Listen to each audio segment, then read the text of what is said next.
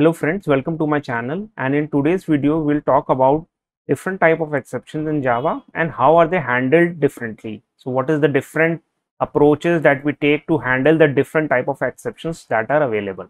So speaking of exceptions, exceptions are unwanted events that disrupt the normal execution of our program, and they have been inbuilt in Java for programmers to be able to handle these situations, to write some logic what to do in this unwanted situation, to be able to program this unwanted situation as well.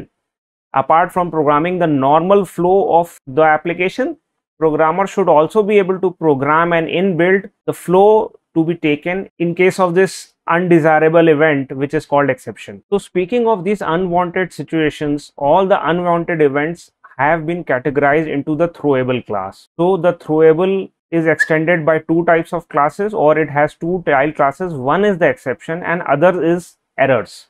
So exceptions are those events which Java empowers us to handle, whereas errors are those events which we cannot handle at all. The application will crash in case of an error.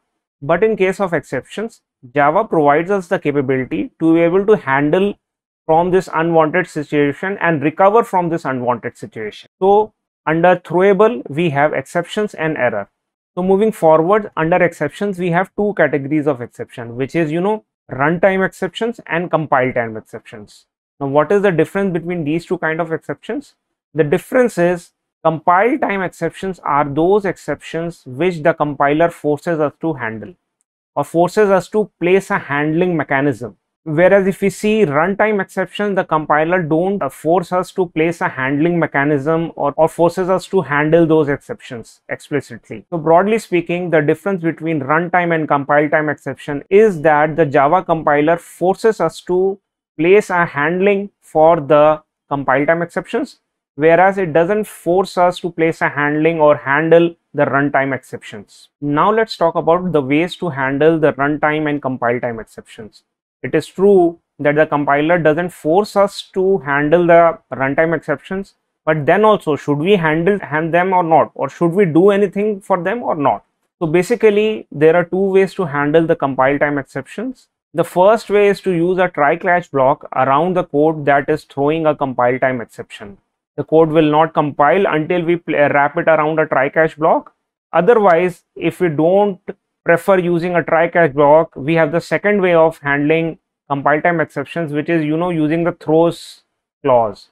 Instead of using a try catch block, we can use a throws clause at the method level, and we can basically propagate the handling mechanism or propagate the handling responsibility to the calling code. Since we have used a throws clause here, the code that calls this method or this function will be again forced to place a handling mechanism for this compile time exception.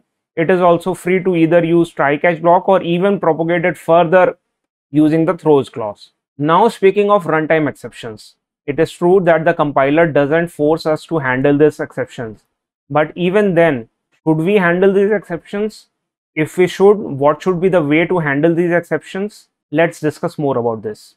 So basically, wrapping a runtime exception or the code which is supposed to throw a runtime exception around a try catch block is not a good approach, because it is believed that the runtime exceptions occur due to programmer's fault.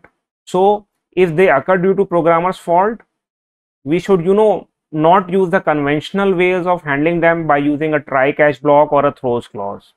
What we should do instead is place a appropriate check to handle these exceptions. For example, one of the most commonly occurring exception is the null pointer exception.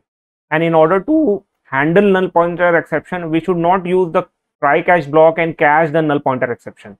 What we should do is that we should place appropriate null checks in our code, which ensures that the null pointer exception will not even occur at the first place. So basically we paste checks in our code to avoid the occurrence of runtime exceptions. This is the way in which we handle the runtime exceptions. I'll give another example of array index out of bound exception. Before accessing a particular index from an array, we should check whether the array length is matching with that index or not. If the array length is smaller and we try to fetch a larger index from the array, it is bound to give us array index out of bound exception. So in order to avoid that exception, we should first check whether the array length is matching with the index which we are trying to fetch from the array or not, and then then go for fetching that index from the array.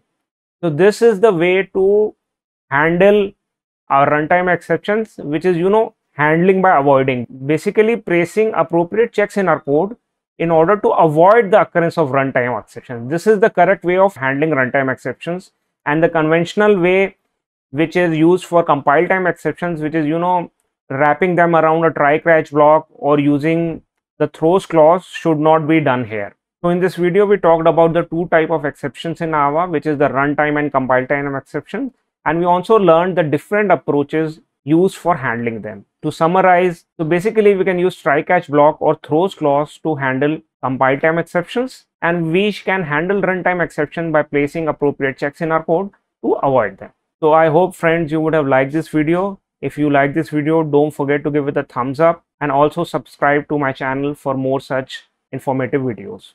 Now, if you want to learn about equals and hashcode method in Java, what is their purpose and why are they used, please click on this link.